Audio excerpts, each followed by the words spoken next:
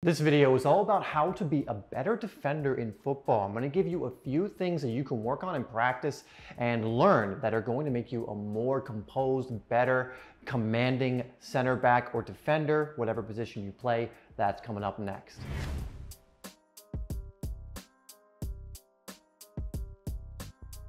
I just want to take a moment to thank the sponsor of this video, OneFootball, which is one of the best football apps out there where you can get football news stories, transfer rumors, videos, and so much more. It's one of my favorite apps, one of my favorite football apps, and you can download it for free down below through the link in my description, or if you're on the desktop, you can actually get it through the QR code that you'll see on screen in one of these corners. So I want to say thank you for OneFootball for sponsoring this video. Again, one of the best football apps out there for football enthusiasts.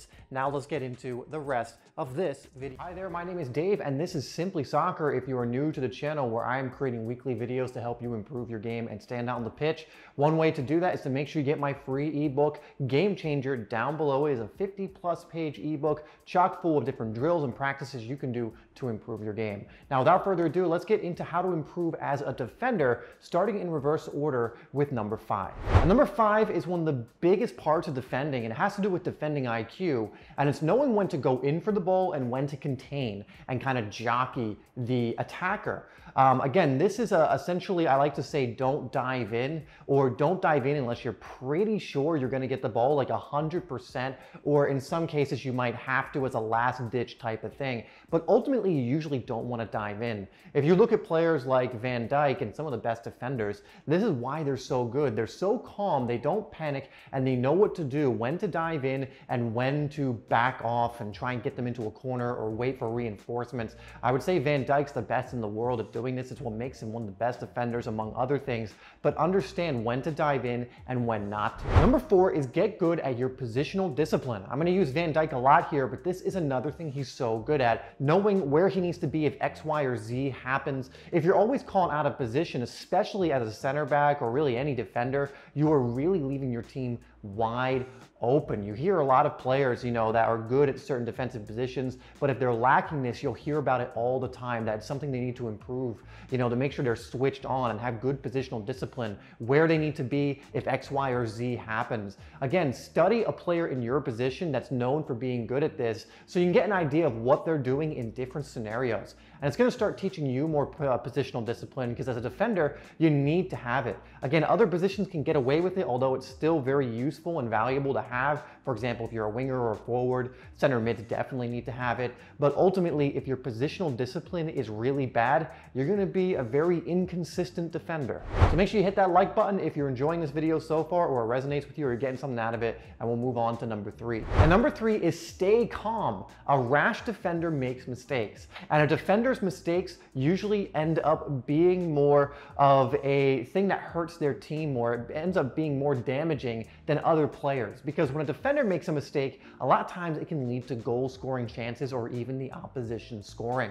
Again, bringing it back to Virgil van Dijk and some of the best defenders, is they keep their calm, even in pressure situations, even when they're outnumbered. They know what to do. They don't get rash. They don't dive in when it's unnecessary. They know what to do because they're keeping their head. If you lose your head, if you panic, you're going to make a decision you may end up regretting, giving away an unnecessary free kick, or even getting sent off if you're the last man, or again, doing something that leads to a goal. You need to be able to keep your calm in these pressure situations. It also includes playing out of the back. Now, Van Dijk's so good too, because he can play really good balls out of the back, which he can only do because he keeps his head. If he was rash in these situations, he might end up losing the ball, and again, not a great look for a center back. It's going to hurt your team. Number 2 is keep it simple. Now, you can be a ball-playing center back while still keeping it simple. Again, I'm going to keep going to Van Dijk because he's just one of the best at this. He can absolutely play that cross-field ball, but there'll be some games where he doesn't do it at all. For the most part, he keeps it simple, plays it to his midfield or his other center back or his right or left back in Robertson and Trent. So you want to keep it simple for the most part. A defender that plays a simple simple game and does the other things that we went over, not making any mistakes, has good positional discipline, typically is going to be a really good defender. Again, there will be times for you to try that ball if you have good passing range. There will be times to try to run forward a little bit. But remember that if you lose the ball as a center back or you lose the ball as a defender, it can be more detrimental. So take calculated risks every now and then, but for the most part, play simple. And number one is learn to read the game and also adapt quickly. Again, with the best defenders, you see them doing this. They're always reading the game. That's how they know how to make interceptions.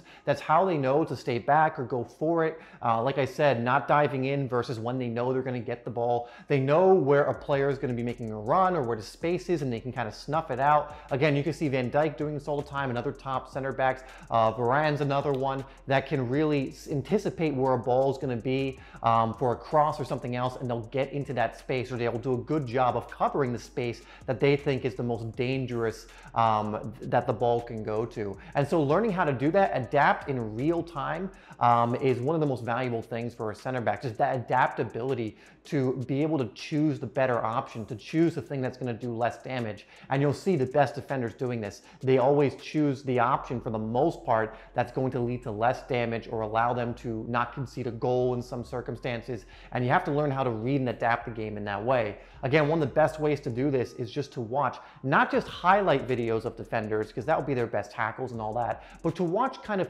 game compilations. So all of their involvement in a game, or just when you're watching a game, to pay attention to what they're doing for the most part, and you'll start to see some of these patterns that these best defenders are displaying. Now, for those who want to become even better defenders, you should go watch this video next, where I go over how to defend fast attackers. They can be some of the most tricky ones, but if you learn from this video, you'll know how to take care of them, to deal with them, and become even better for doing so.